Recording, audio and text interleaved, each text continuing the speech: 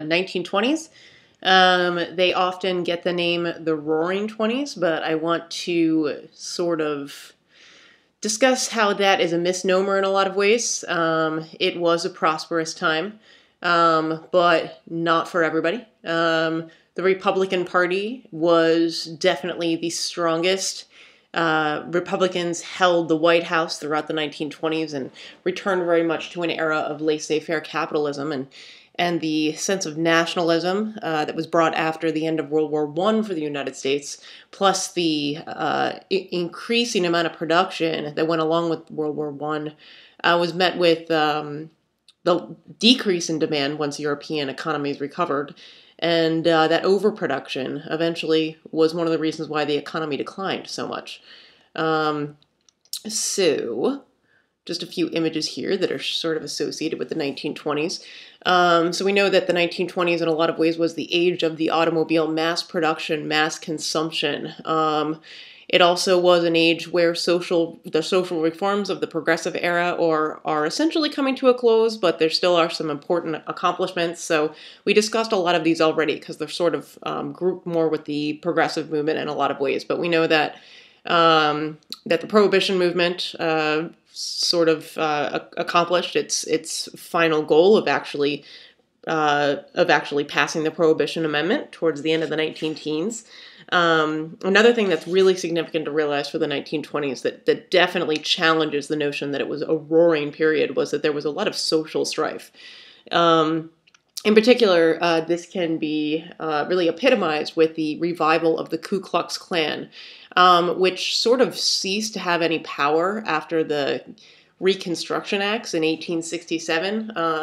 But then after the First World War, you're going to see that the KKK resurges, and it's not only targeting blacks at this point, it's also really becoming like a group that is anti anyone who's not white Anglo-Saxon Protestant. So, some of the social conflicts that take place in the 1920s show us that by calling it the Roaring Twenties, calling it a prosperous age is certainly overgeneralizing about the period. But let's just think about some of the ways in which it was seen as roaring, so to speak. One of the ways we see that there's definitely a very significant increase in the both urban and suburban population. So there really is more of an emphasis on working for much larger corporations. We do see that there's a shift away from farming in that sense, which already was starting during the Progressive Era, but it continues very much. We're going to see also an increased emphasis on consumption during the 1920s. So consumption just meaning buying things, and oftentimes things that people don't really need. We're going to see that that advertising is going to very effectively sort of create demands for people that are not really based on necessity, but based on desires, anxieties. So it's going to be a society that really, they want to go out and see movies. They want to buy the newest fashions.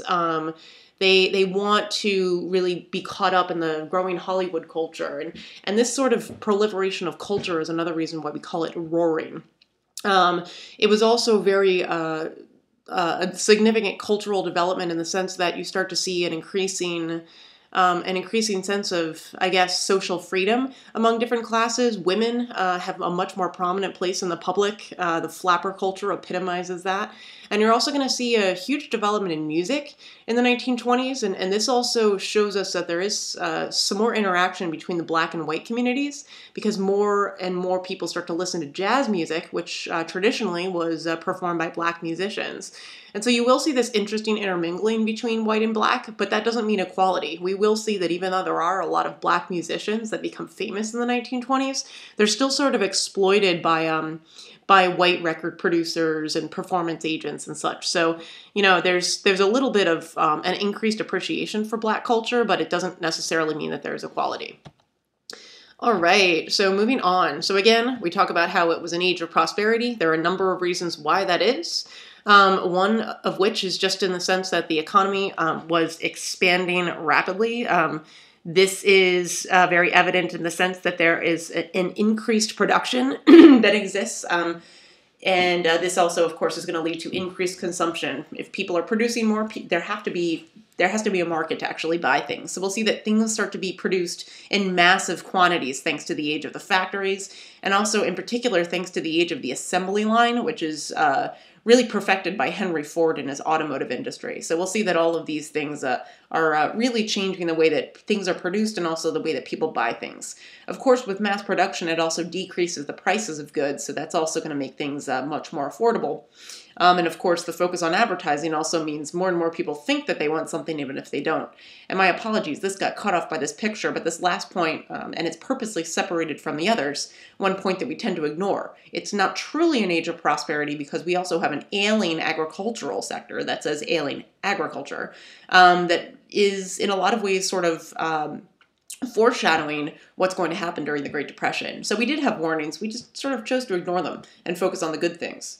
Okay, so in terms of economic expansion and mass production, both during and after World War I, we see a huge increase in industrial production, and this doesn't necessarily expand the workforce, it just expands how much people are producing. And so one of the ways that we're able to produce so much more, and we'll talk about this more in the next slide too, is through assembly line production. So think of an assembly line as essentially a way to basically simplify the production of any manufactured good. The idea behind an assembly line is that each person on the line basically does one little part of the process, and it doesn't really require skill. I almost think of like a conveyor belt where each person standing on the belt just puts one little piece onto whatever the product is. So this means that whoever's working on the assembly line doesn't need very much experience. They can easily be replaced. And since they move in an efficient manner, this also means that you can actually produce much more without actually hiring more people. You don't need that skilled worker force that actually has to have the training and has to make everything by hand.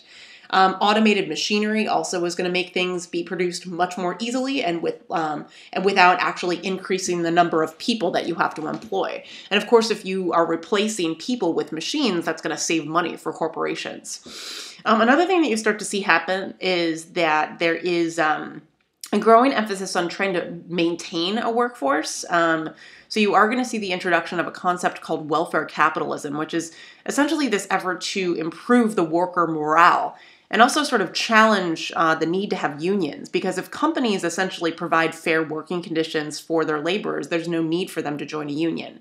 And so with welfare capitalism, essentially what we see happening is jobs are increasingly providing better benefits for their employees. Businesses are sort of promoting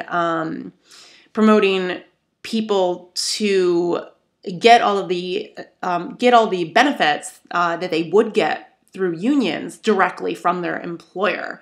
And so it does appear on the outset that that businesses are treating their laborers better, but at the same time, by not joining a union, that may ultimately contribute to a decline in worker conditions, right? If ultimately there's a problem in a corporation where they can no longer provide these kind of services that fall under the umbrella of welfare capitalism. So with welfare capitalism, think about think about pension plans, right? Think about essential promises that you get from your bosses that make you want to stay at a job, right? Like we want to stay in our jobs for a long time if we have good health benefits, for example. So, but when employers provide these additional incentives, you might be less likely to unionize, but ultimately those incentives are not guaranteed, right? And if the economy takes a downturn, you could lose those. And if you had union membership, you might be a little bit safer.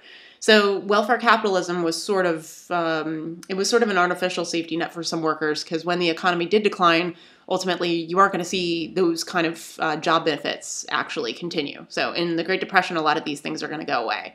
You're also going to see, in general, corporations are going to still own a huge amount of one type of business, right? So you are going to see the continuation of what we call oligopolies, not quite monopolies, right? But an oligopoly means that corporate ownership is centered among just a few companies. So monopoly would just be one, and oligopoly just means a few, right?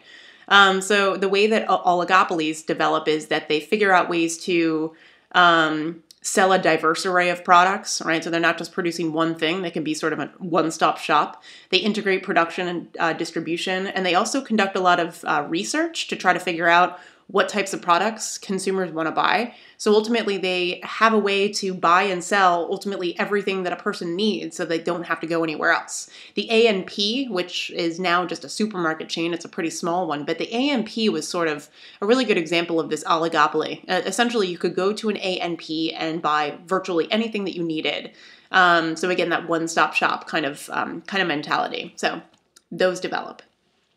Again, the 1920s we can see is the age of the automobile, right? And this also, I see this as a really good example of how the assembly line was so effective. The automobile really was sort of the symbol of the rise of the consumer economy. By the time you got to the 1920s, cars were much more affordable and in much higher demand. By 1925, production, because of the assembly line, was so efficient that there was one Ford factory. It was in Highland Park, and it completed a car every 10 seconds, right? So just thinking about the ways in which assembly lines are able to churn out those products, and also if they can produce them in such mass quantities, they can sell them for a relatively cheap price, meaning more and more people can buy them, right? And also there's just this general sense that more and more people need them since everybody has one, right? It's like an iPhone. Everyone has one around you, so you feel like you need to have one, even though there isn't really a necessity. So in the 1920s, the US made about 85% of all the world's autos, so it definitely had a clear control over the automotive market. Of course, they were selling to foreign buyers as well. And also, one of the other things that the Ford company did quite well, which was characteristic of the age, was they tried to make working conditions very favorable to their laborers to try to reduce turnover, to try to make sure that they kept a very loyal labor force. So they actually paid the factory workers at Ford higher than the going rate. So this basically meant that people wouldn't quit as easily. And also they were paid enough so that they could afford to actually buy the products that they were producing, right? So people who worked in Ford factories oftentimes would be paid enough so that they could go and buy a car from Ford, right? So being both a producer and a consumer was really significant. And also, of course, it, again, is going to very much increase loyalty among the workforce, right? They really feel like they can stand behind their company because they pay them fair enough wages that they can actually buy the product that they're working on. But that doesn't just extend to the workers in these Ford factories. You're going to have, in general, the automobile production is happening in a way that more and more Americans are able to buy a car, right? So just a couple of figures, right? In around 1920, the Ford Model T, which was one of the most popular early Ford models, sold for about $300. And this is like the basic Ford Model T. So like there were no bells and whistles, there were no extra features in the car, but $300. If we adjust that for inflation, that's $3,553 today. So that may seem like a lot of money for people who don't drive. But nowadays, if you want to buy a new car, you want to buy like a Honda Civic or something, okay, you're going to be paying like 20 grand. So the price still, if you think about the current price of new cars, new basic cars, is still very affordable, right?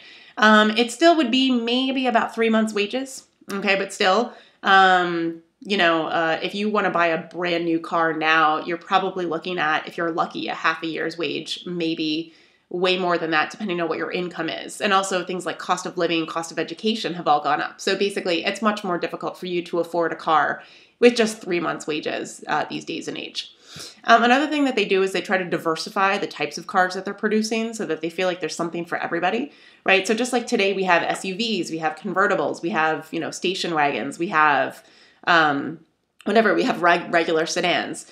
Ford's also diversified their auto lines and trucks, all these things. So I showed this advertisement down here to show you how many different types of cars and automobiles that they were selling. So essentially, by trying to do a lot of research, figure out what the consumer wanted, they felt like they could provide something for everybody, which increased sales. And of course, it made more and more people feel like they needed a car. And even though Ford was sort of the champion of this, obviously other automotive industries started to copy this model. And as we know today, obviously, pretty much every brand of car that you purchase, you're going to have all these different models to choose from, right? Like, so if you buy a Nissan, you can buy a regular sedan, you can buy an SUV, you can buy a truck, you get the idea, right? So that, you can go to Ford and buy pretty much any kind of car that you want. Another thing that the automotive industry does is the demand that it produces is going to stimulate other industries. So the steel industry is going to very much benefit from massive auto production. The rubber industry also for the interior, glass industry, and the petroleum industry. And so before the early 20th century, you didn't see a huge demand for petroleum, but obviously once cars are in huge demand, this is going to be a very crucial product. And of course, for synthesis sake, this is a huge continuity to today. Think about how significant the oil supply is for virtually any industrialized country, to the point where we have seen military conflict over oil supplies, right? Another thing that we see is, of course, as autos are produced in larger quantities, roads are going to be built all over the place. They're going to try to, on the one hand, make it easier for people to get in and out of cities. So we're going to see more highways get built, which is going to allow people to move to the suburbs and still work in the cities. So suburbanization will be sort of a 1920s phenomenon, but it also, for synthesis again, it will come back in the 1950s after World War II. You're going to have a lot of people move to the suburbs as well. But, in a lot of ways, this is sort of a foreshadowing to the post-World War II world. You're also just going to see that cities are going to grow pretty rapidly. So, in addition to having urbanization, you do have suburbanization. And what's interesting is that the newer cities that are developing, so this is an aerial shot of Houston, Texas, and obviously this is a more modern Houston. It wouldn't have looked like this in the 1920s. But what I want you to pay attention to is the pretty extensive highway network right down here. Because what you see is a lot of what we call Sunbelt cities. These are cities that started most of them are in the west and south. So that's one of the reasons why they're called Sunbelt. They're newer cities, right? So like Los Angeles is another example of a Sunbelt city. Most cities in Texas are all considered Sunbelt cities. We could call it ourselves up in Connecticut. We could say that we're more of a snow belt or rust belt area. There's more flight.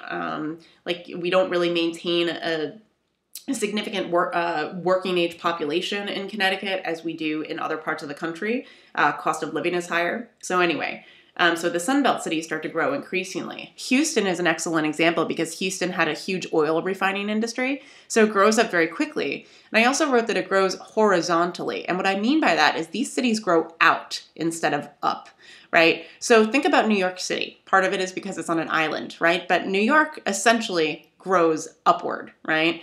Buildings keep getting taller and there's a limited amount of space as far as zoning is concerned and geography is concerned. A city like Houston did not have those sort of geographical restrictions. And so you see a lot of these Sunbelt cities just grow outward to the point where there are these huge metropolises that, you get to the point where people will commute for over an hour in each direction just to get into these cities that grow outward. San Francisco is an excellent example of that as well, because the Bay Area is so large that you have people commuting from places like Sacramento all the way into the Silicon Valley. So these places just grow out a ridiculous amount. Again, one of the misnomers about the Roaring 20s, really we can't call it roaring because not everyone was doing as well as we'd like to think that they were. Farmers are already feeling the pinch in the 1920s that doesn't catch up with the rest of the economy until the 1929 market crashed. So what we really see is that the golden age of agriculture, when production was high, prices were high, and conditions were good for workers, was during World War I itself. And then what we see is after the war, there's going to be a pretty steady decline in agricultural profits. So one of the reasons why that is because during the war, we were providing most of the food demands for Western Europe because trench warfare was essentially destroying all of their agricultural land, and we were acting as their breadbasket. After the war was over, though, of course, the European economy was able to recover. Once they start producing agriculture like they did before the war, the demand for American products is no longer going to be there. And farmers don't catch on with that declining demand right away, and so they keep producing at wartime levels. And this is going to create a huge surplus of agricultural material. And this is going to mean that prices are going to plummet, right? So essentially, farmers don't have they don't have buyers for all of their products. Sometimes their products are going to go to waste. And And one thing that they can't keep up on is the expensive costs of farming. One of the most expensive things that farmers had to do is pay their mortgage, right? And if they're not taking in enough of an income because the prices of their products has declined and they are producing a surplus and can't sell it, they're unable to pay their mortgages. And so we're going to see that mortgage foreclosure rates are going to skyrocket in the 1920s. And I'm not sure why, but this map didn't have, this chart didn't really have a background. So it's hard to see that well, but this is just a 10-year period. So you can see this is 1920, this is 1930, and you just see the precipitous rise of foreclosure rates throughout the decade, right? What else? In terms of agriculture, we're going to see there was an attempt by Congress to help aid the failing agricultural industry. Congress in the 1920s attempts to pass the McNary-Hougen bill, and what that would have done was regulate farm prices, right? Because that was one of the reasons, the decline of prices is one of the reasons why farmers were struggling so much. But there is an opposition to this because essentially it would cost a lot of money. Essentially, the tax dollars would be sort of artificially elevating the prices of farm goods when they didn't necessarily have to be that high. And so there was enough opposition to the McNary-Hougen bill that despite the fact that Congress passed it, Calvin Coolidge vetoed it twice, so it never came to be. So basically what we have happen is in the 1920s, there's little to no government support for struggling farmers, right? They essentially are taking the approach that farmers need to be subject to the laissez-faire economy just like everybody else does.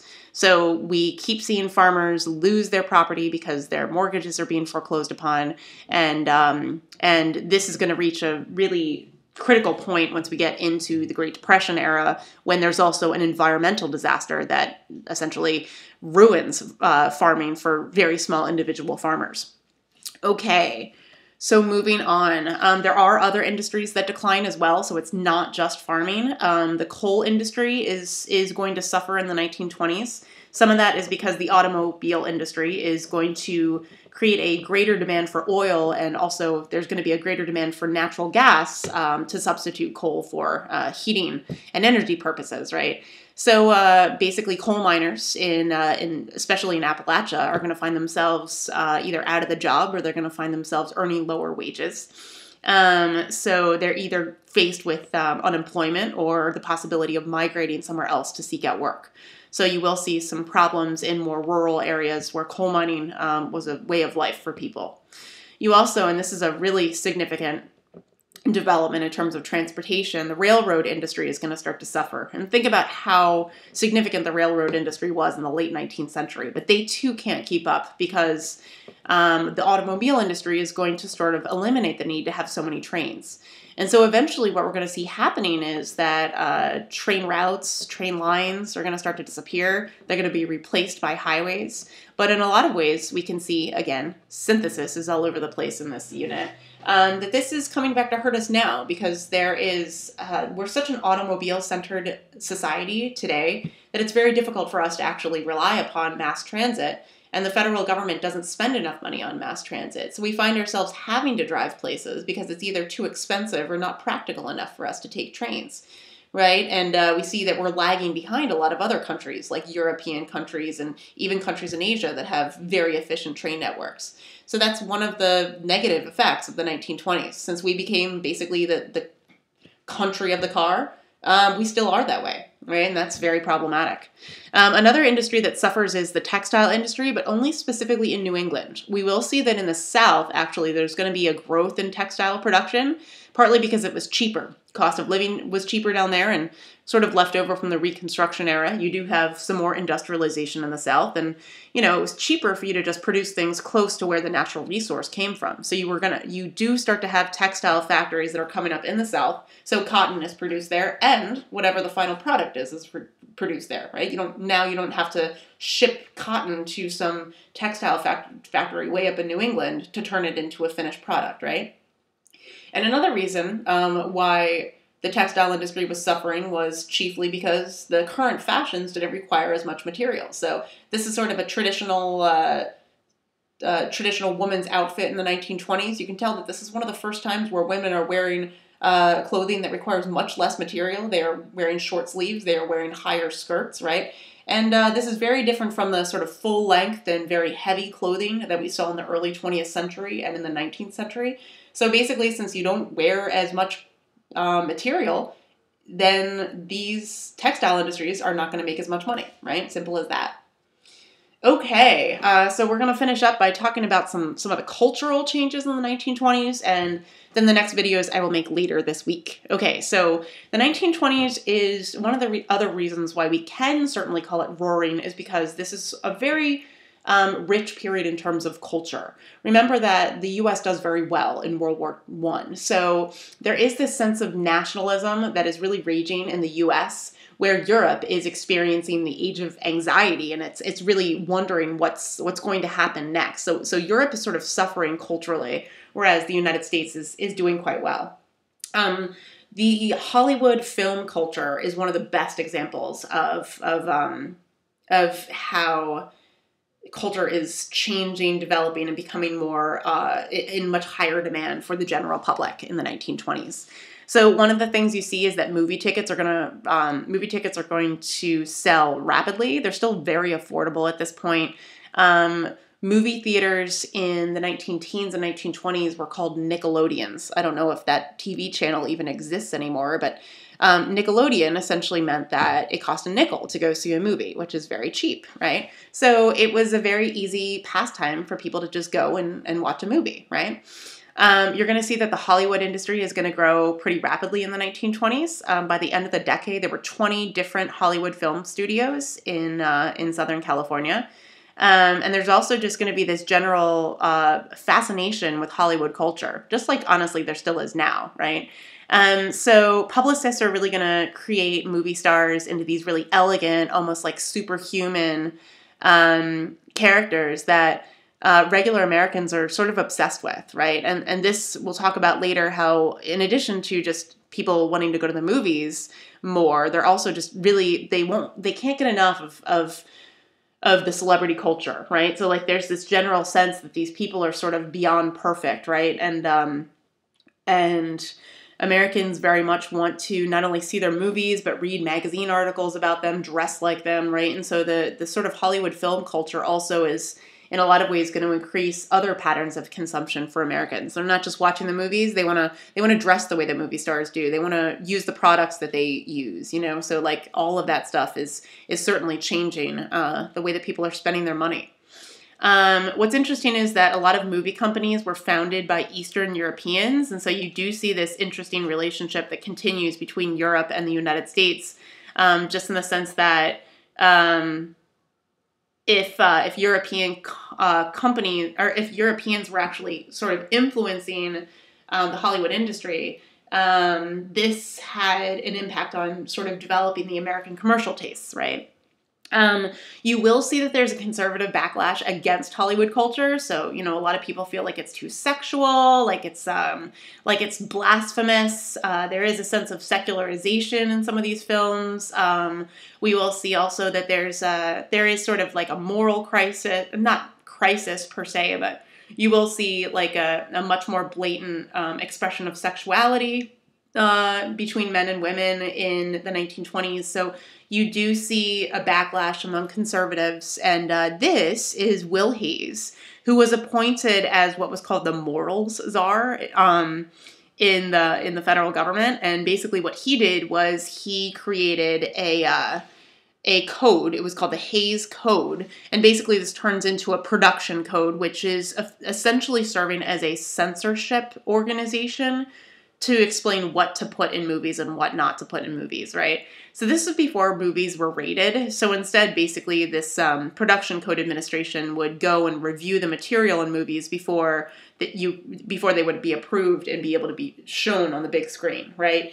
So we see that there's definitely this effort to try to prevent the general public from consuming something that might be seen as too racy, too sexual, too immoral. And so we do see that there is definitely that continued conservatism in some ways.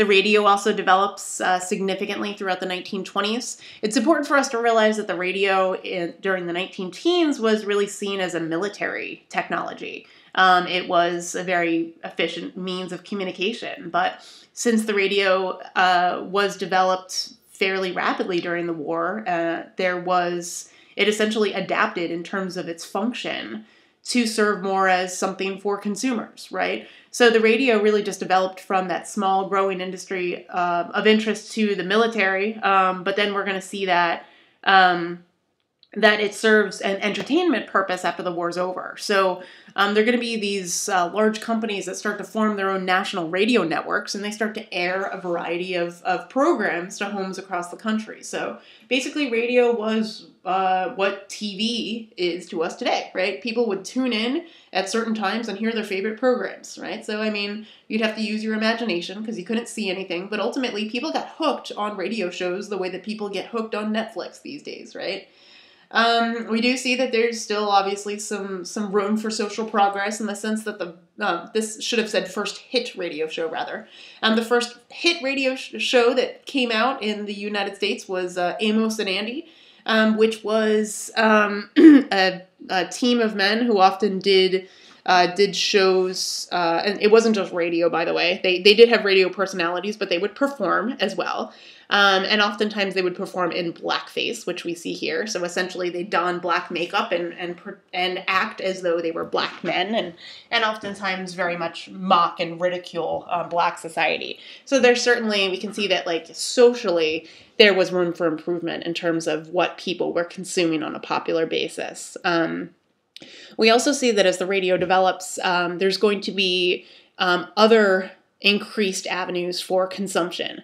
More and more people start to listen to music as a form of entertainment. And in addition to listening to it on the radio, eventually people can, of course, buy tickets to attend concerts and buy records and albums. And so this is another way for people to spend money. And then lastly, another great example of growing commercialization, which was improved by the radio, was that more and more people become interested in sports. And sports in the 1920s, baseball in particular, became a huge part of the national pastime. Okay, newspapers are also going to become increasingly important in the 1920s, but not all of them serve an actual news purpose, right? We're actually thinking more about sort of the garbage newspapers that you see when you're in line to buy your groceries, right? So we're thinking about the tabloids. Tabloid newspapers you can think of as the very sensationalist papers that are emphasizing things like crime, sex scandals, celebrity gossip, and sometimes sports, although sports does have a place in the national regular news as well. So basically, you have people consuming things that really aren't educating them per se. It's another form of entertainment, right? And of course, this is proliferated by the fact that the Hollywood culture is growing. More and more people want to know what the celebrities are doing. The popularity of tabloids is going to make advertisers start to feel like they need to appeal directly to the working class and immigrant readers. So you are going to see that they're going to sort of target their base towards a group of people that they think will consume the most newspapers. And we're going to see, just like a lot of other industries, journalism becomes consolidated so that you essentially have just a handful of companies that are controlling the entire industry. So it's yet another example of an oligopoly in the newspaper industry. So a good example of that, you may remember, because we talked about him in our yellow journalism discussion in Imperialism, William Randolph Hearst's chain of newspapers is a very good example of how in the newspaper industry you could also have an oligopoly. Okay, another thing, of course, that is getting more and more people to go out and buy things is that the advertising industry is growing, right? And so basically, what is the purpose of advertising? It's to try to convince people that they need to buy things, particularly things that they don't actually need, right? And so in addition to just advertising, one of the huge parts of advertising is that there needs to be more research, right? So you actually have people that start to be employed as researchers to kind of look into consumer needs, emotions, desires, and anxieties. They're not even emphasizing the quality of the product as much as like how they can convince people to buy it, right? They also try to stress consumption as a positive good, like basically buy this because it's a good thing, or buy this because your wife will like it, right? It's not buy this because you need it. It's not buy this because you'll die if you don't have it. A lot of times they'll make the argument that something that you have is out of date, even if it works perfectly well. And in a lot of ways, this has, again, I see this as synthesis to today, because we do see that we still are a very significant consumer culture. A lot of times we will get rid of things that are perfectly good. They're just simply outdated, right? Like think about when your phone is eligible for an upgrade. You just trash the old one and get a new one, right? But this certainly is producing a culture of waste to a certain extent. Another thing that starts to happen in this time period is that we start to develop new ways to buy things, new ways to pay for things, which allow people to buy things that cost a lot more, right? So prior to this period, most of the time, if you wanted to purchase something, like if you wanted to buy a car, right, or a major appliance, you had to pay for the whole thing at once, right, in cash. This is increasingly difficult as things become more expensive, right? And a car is a perfect example of that. Okay, nowadays, most of the time when you buy a car, you put a down payment down, and then you pay off the rest of your car on a month-to-month basis, right? So this allows you to buy like a $19,000 car and pay it off over a period of a few years, right? And so basically in the 1920s, this was a very new thing that was happening, where now, even if something was very expensive in total, you could only pay a little bit each month, and then you could own it outright. Right? So this is definitely a way that encouraged more and more people, even people who didn't make as much money, to start buying things. But of course, this form of consumerism also sometimes would get people into trouble, because they may feel as though they can afford things, but then ultimately maybe overextend themselves in how many things they try to purchase on credit. And of course, if you are taking out credit for something and then you lose your cash flow, right? Like you lose your job, for example, then you still owe the money for it, even if you are no longer able to pay for it. Okay, another thing that is exemplifying the increase in culture and the increase in consumerism is the music industry. We do have, of course, because the radio was popular after the war was over, you're going to have an increase in American consumption in popular forms of music. To a certain extent, this is fueled by the dance craze of the 1920s. You have lots of popular dances that people want to learn and ultimately perform when they're out. The Charleston, the foxtrot, the tango, the waltz, these are all good examples of popular 1920s dancing. This is women doing the Charleston here in the lower left corner. You also, one of the interesting things is that you do see a little bit more of a racial integration in terms of musical culture. You are going to see some African-American artists actually become famous during the 1920s, particularly because there's a growing increase in the popularity of jazz music in the 1920s. And so there are two women that were seen as respectively the mother of the blues. This is Ma Rainey. You can see her here performing with Louis Armstrong in a band. And then this is Bessie Smith, who was given the nickname the Empress of the Blues. And so both of these women become famous, and many white people listen to their music. But on the other hand, there are a couple of reasons why we can't think of this as absolute equality for black artists, right? On the one hand, their music was sold as an entirely different genre. A lot of times it was called race music, right? So like their music never became mainstream. Like if there was a popular chart, they would never make number one on the absolute popular chart, right? It was like a totally separate category, right? And then also, a lot of times, these artists would not really generate most of the profit that they should have gotten for their performances, right? So a lot of times, these black performers would be managed by white record label producers, white managers who would be in control of their gigs when they had musical performances. And so a lot of times they ended up sort of getting exploited by the white people in the music industry. And again, you could think about continuity and change, right? To what extent do we still see sort of a phenomenon that I like to call blaxploitation, right? You know, essentially producing music or any other type of art among a black community that is widely consumed by whites, but is not really necessarily appreciated for its blackness. It is something that sort of becomes whitewashed. I think about the popularity of Beyonce, for example, and how suddenly, when she made that Super Bowl performance, there was a sort of backlash by the white community because she wasn't producing something that was accessible to them. But in any case, synthesis for you there.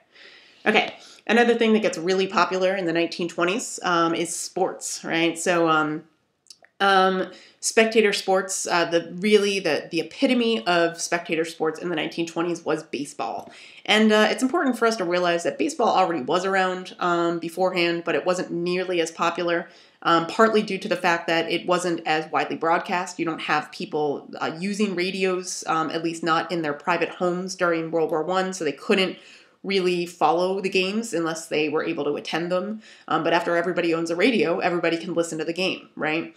And also, you do have some scandals in the 19-teens that sort of tarnish the reputation of baseball.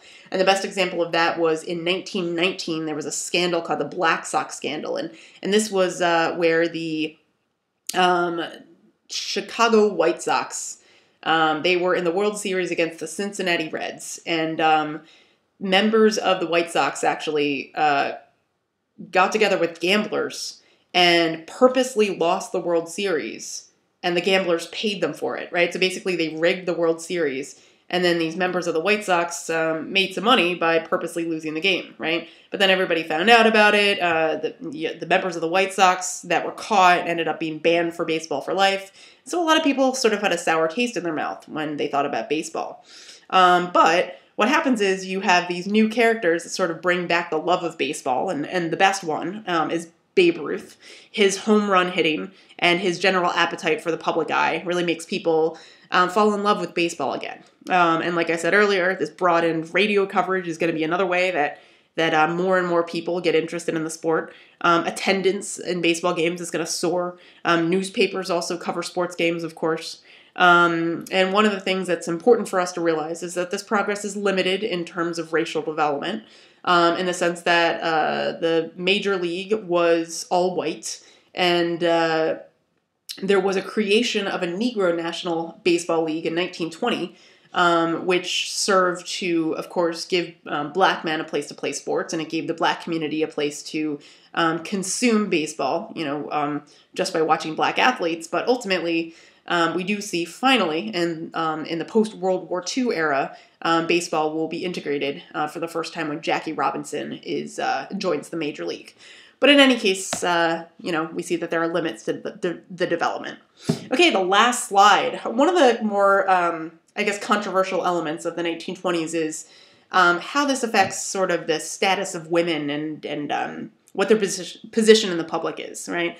We do know, of course, that during the Progressive Era and World War I, women started to take on more of a public role, and they very much wanted to hold on to that, right? Women start to emerge and work in more industrial jobs, for example.